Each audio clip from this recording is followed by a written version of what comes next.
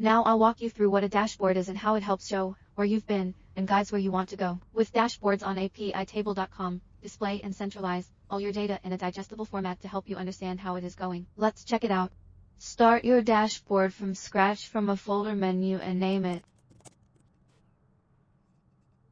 And you can also set its permissions as appropriate here. It means that you can set it visible only to you and those who you invited. Once that's settled, select the board or boards you want to feed into your dashboard.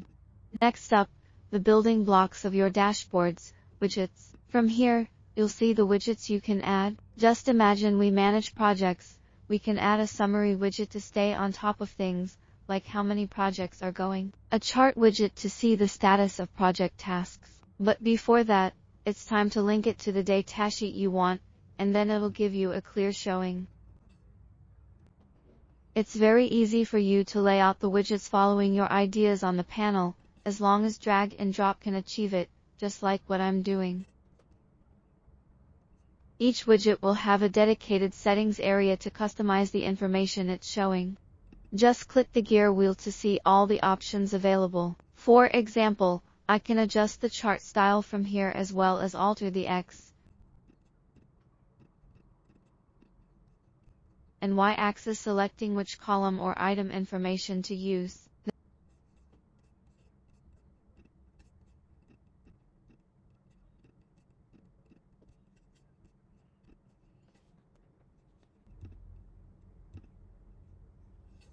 There are so many more widgets too. Just head on over to the Widget Center to see everything available to you.